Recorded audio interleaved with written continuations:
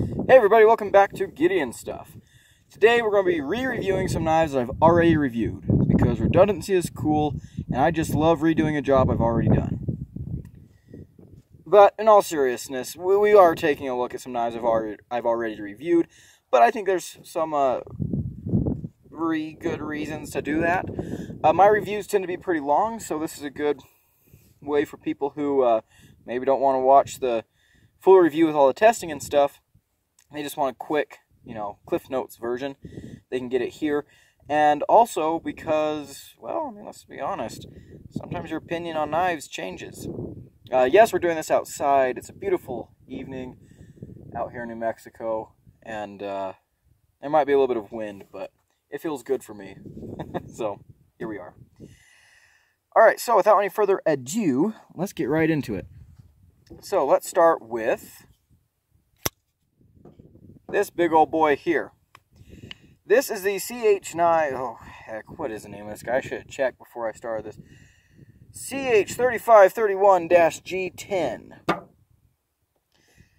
It's a big honkin' cleaver. I should have brought a ruler out here, but this is well over 4 inches of blade.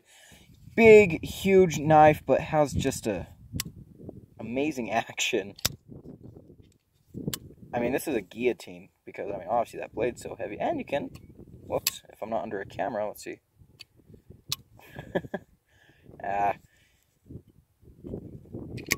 Yeah, you can pinky flick it.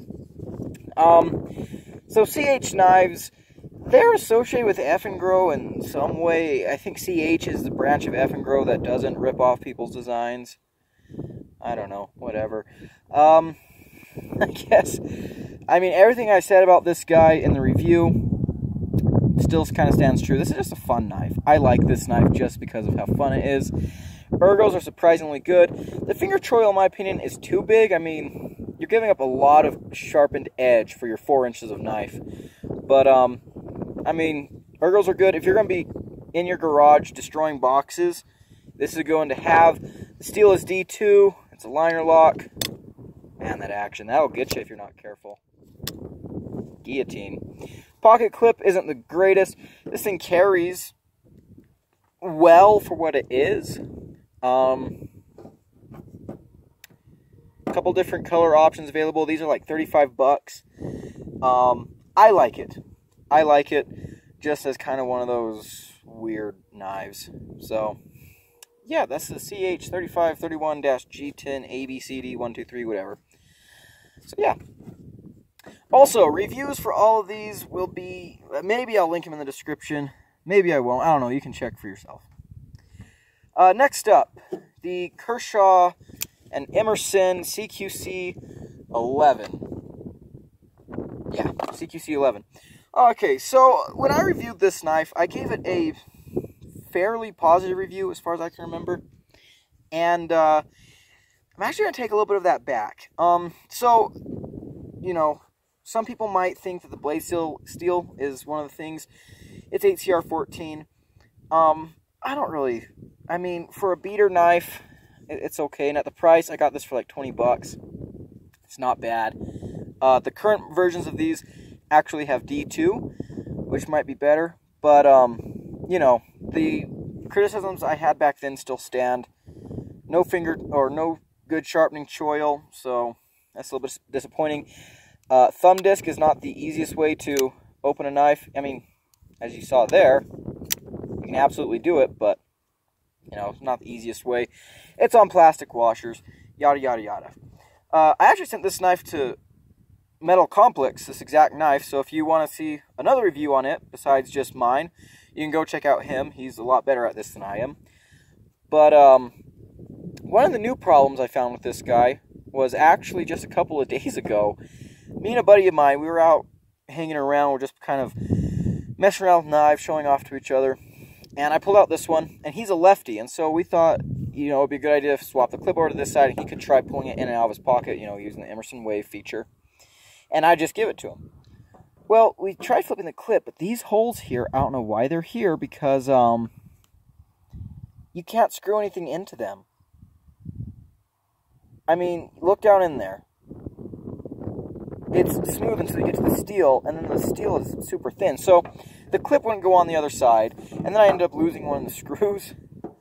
But yeah, that's not great. As far as design goes, I think this is a cool looking knife.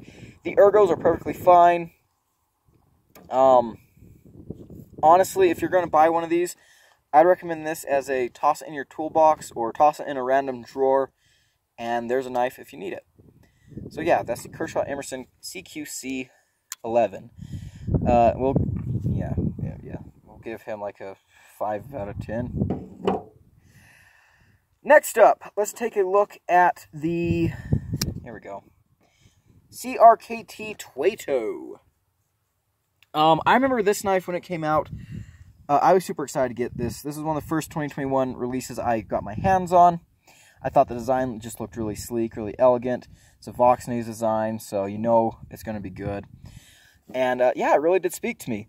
But there were some things about it that I just didn't like. It was assisted, and it has this stupid, well, they don't even put the blade steel marking on there, 0.4116 whatever steel. I don't like that steel at all. I've had horrible experiences with that steel. Did not enjoy it on this knife either. Sharpens terribly. I just don't like that steel. The assisted issue I fixed because they do have ball bearings in here. I actually de-assisted mine, and it was a very easy de-assist. I made a whole video about that. You can check that out as well. I've heard that people are having trouble de-assisting CRKT's new assist, and maybe I'm the only one who really didn't. Maybe I just need to get my hands on some more of their models with this new assist system. But for me, it was really easy. I took off this scale. The spring was right there. I just took it out, put that scale back on, and well, yeah, you can check out my video. Anyways, about this knife, love the looks. Love them. It looks fantastic. I'm a sucker for knives where the blade disappears almost entirely into the handle. Jesper Voxnays just has great looking designs. Good sharpening choil on here. Nice looking drop point blade. I like the little pop of color there on the back spacer. The clip is reversible, but the clip itself isn't really all that good. See, you've got that big old screw sticking up there. It has internal stop pins, which is something that I like to see, just personally. The action is not the best, but it's perfectly suitable, especially for a de-assist. And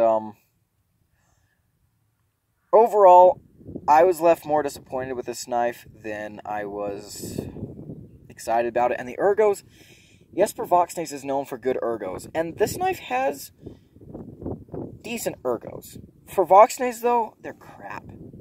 I mean, they're better. The ergos on this guy are better than some knives, but compared to some other Voxnays designs, they're absolute crap. And also, the top of this blade is so sharp, like, oh my gosh, do I have a, you know what, I'll be right back. Okay, never mind. I thought I had a ferrocerium rod in my truck, but I can't find it right now, and I don't want to run inside and get the one out of my hunting kit. But yeah, whatever. This is a great fire steel striker, but I don't really think that's appropriate on an EDC knife. So overall, this knife just left me kind of blah.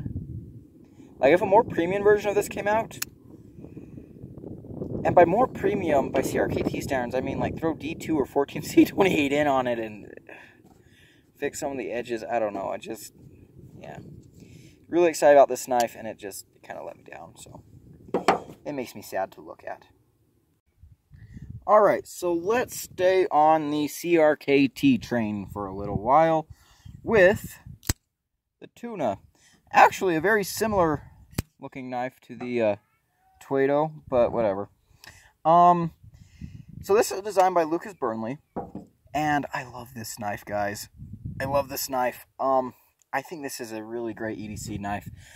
Honestly, look at this action. That is smooth. That is snappy and on the close.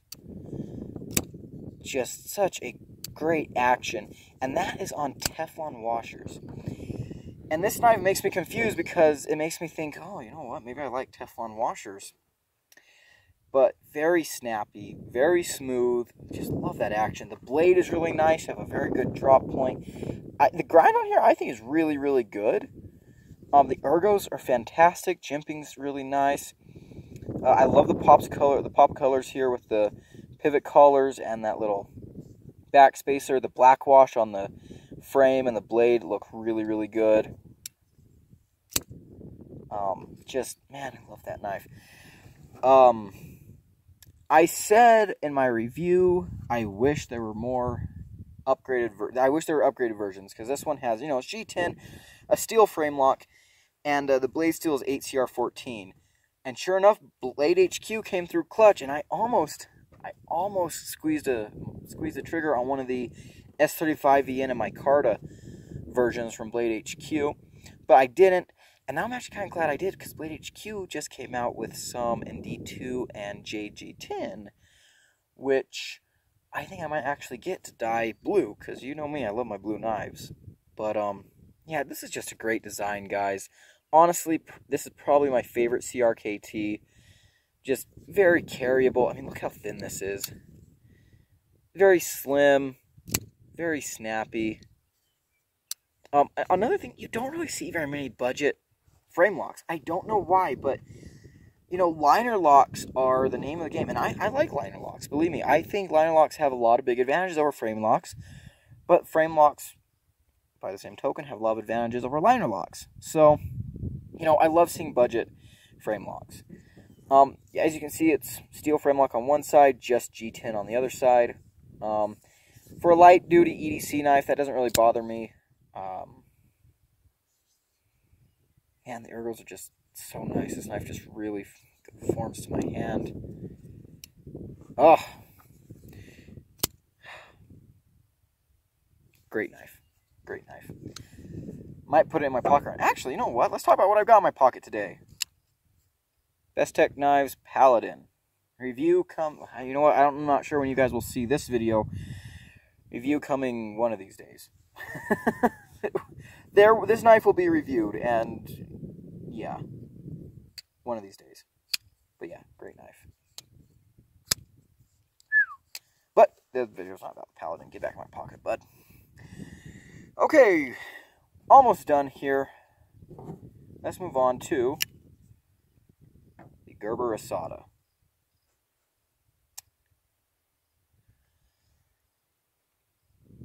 Ah! Oh, this knife. Oh, man. Oh, this knife frustrates me on so many levels, because there are so many ways I want to love this knife. Okay, let's start with what I do like. I love the look of the side of the knife. I like how Gerber has this little pinch plate type deal here that, it's an over travel stop, and it gives you a spot for your, thumb to rest when you're flipping it, or, you keep your fingers off the lock bar. That's really awesome. I love the look here. This gray frame with that pinch plate. Again, another budget frame lock. This side, you have like they call this, it's an aluminum scale. This oxide, black oxide, I think they call it. It's okay. You can get my micarta versions with D2. The blade steel on this one, my particular one, is 7CR13, 17, whatever. Still, ugh, not great. The blade, that is a nice looking cleaver, guys. The ergos are so good. The ergos on this knife are just fantastic. I call this blade a clip point buoy, but this knife has so many issues. So first of all, the pocket clip basically sucks. Next thing, look how thin that is. That just hurts your thumb. I mean, focus in on there on my thumb here. Disengage. Yeah, it leaves a little mark on my calloused thumb. So yeah. Next thing, right now you can see I have him kind of centered, and the action is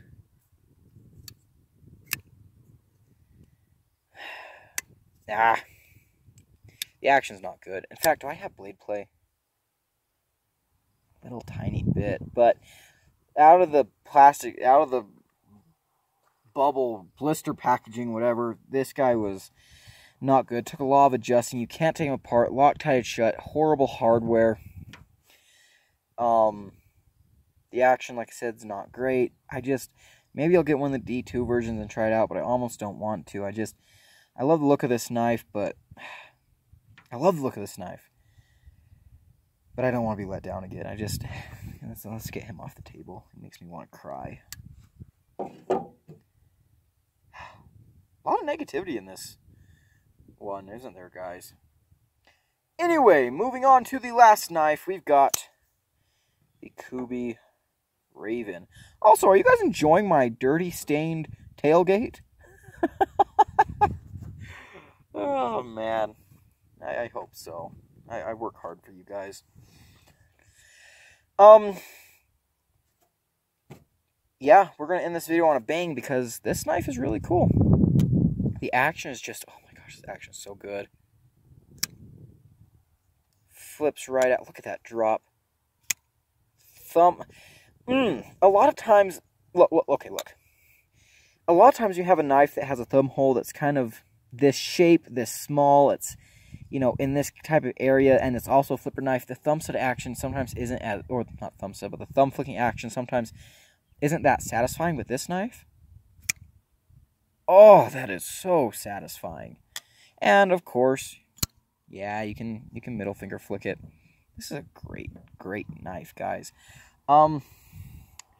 As far as action goes, the blade itself is amazing. Look how thin this blade is. It's Aus 10, which is a steel that I like. Very thin behind the edge. I mean, jeez. I think this thing was like 14 thousandths. Great slicer. Fantastic slicer. It's a Jelly Jerry design. I think this knife looks really cool. I mean, the Raven. This looks like a Raven. They have some other versions with like satin blade and green G10 handles, but why would you ever get one of those? This knife is called the Raven. You need this version of it. Speaking of the handles, the G10 on this guy is so nice. I just love the G10 on this guy. Very, very nice. Hidden lanyard pin, which is cool. Minimal hardware. Look how chunky he is, though. He has a thin blade, but chunky handle. Which brings me to the ergos. So, Jelly Jerry design. There's his logo. The ergos are so confusing on this knife, because sometimes, and I said this in a review, I'll pull him out of my pocket, he's ready to cut. He's ready to work. He's so comfortable. Like, right now, I'm holding him. He's pretty comfortable. There's a little bit of a hot spot off the clip. Move back here. Everything hurts. Try and get up a little bit. Everything hurts to get, okay. There we go. Sweet spot. Ironically, it's pretty comfortable back here. For some reason, hammer grip, it just hurts. This little part here is pokey, but yeah, I don't know. The ergos are blah. Sorry about that, if you heard that in interruption. So, yeah. The ergos are strange. Let's see here. Centering on this guy it's always been just a little bit off, but really not so much that I would consider it a huge problem. The biggest issue on this knife is the pocket clip. This pocket clip sucks, guys. This pocket clip is so bad. I hate this pocket clip. Oh my gosh. So it's a milled titanium clip. And see this contouring that they've done here on the scales? Gives this nice, swoopy look. Goes really well with the design. The placement of the clip was terrible, because look at this. See if I can show that off. Yeah, see that? See how there's only that one little bit of the clip connecting with the scale?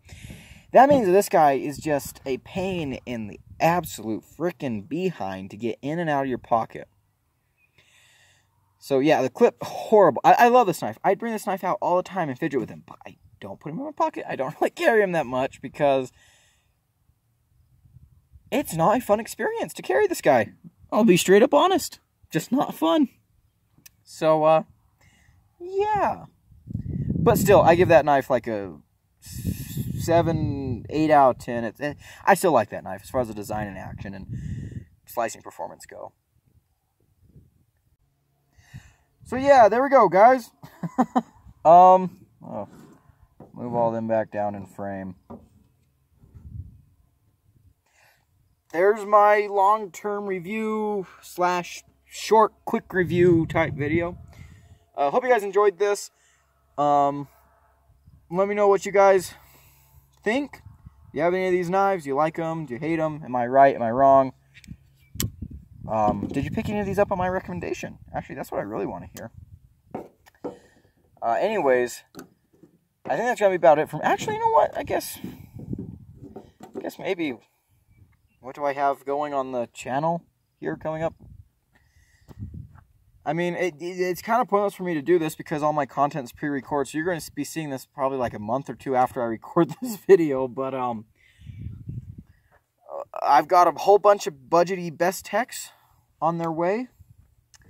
I really like best tech. Actually, you know what? That's something I wanted to point out, actually. See this area here on these two knives? It's really similar. Like, you've got like that. Let's get the flipper tabs down. You can really see it. You see that? Anyways. So yeah, I got a bunch of best techs coming up. Like I said, working on the review of this guy. I got here. You know what? I know something I can tell you guys about that's coming up. You might get a kick out of this.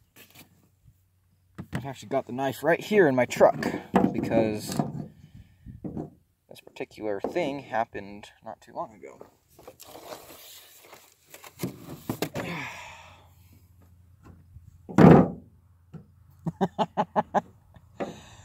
Okay, so what are you looking at here?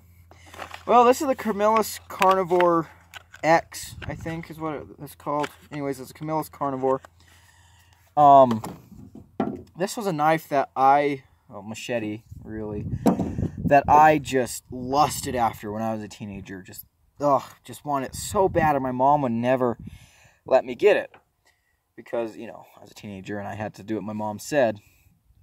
And so, you know, I graduated high school and the years went by and I just kind of forgot about this knife. And then about 6 months ago, I saw it in Walmart.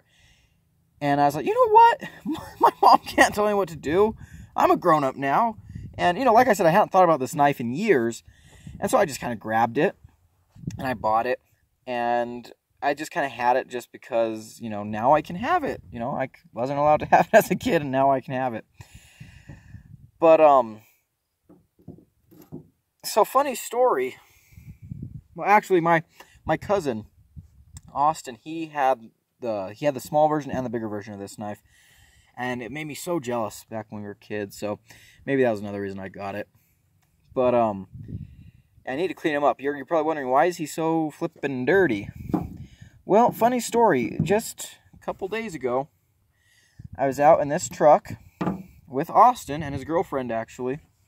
I was taking them out on a little bit of a, well, not his girlfriend, his fiance. They're getting married. We were going to go have a little bit of a camp out to celebrate their engagement. And, well, cookout.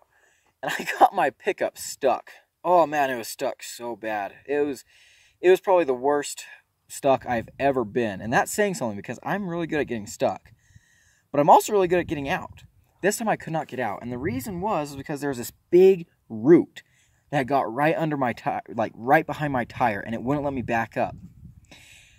So actually my dad, he was in the area. He came to pull us out. And he said, I'm going to just chop this out here. And he saw I had this in the back of my truck. And he grabbed it. And my gosh, he sawed that root out using the Camillus Carnivore. And, you know what? I figured now, might as well make a video on it one of these days. I mean, I've never really considered it to be a fantastic knife. But you know what? Whatever. We'll give it a review now. And I've been leaving him dirty for the past 3 days. Just to kind of see if he'll rust or what'll happen to him. I'll probably take him in and clean him up now.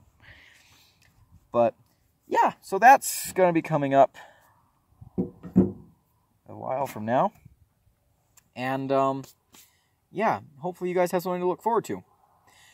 Well, and that's going to be the end of this video. Don't forget to like, comment, subscribe, and I will see you in the next one. Gideon out.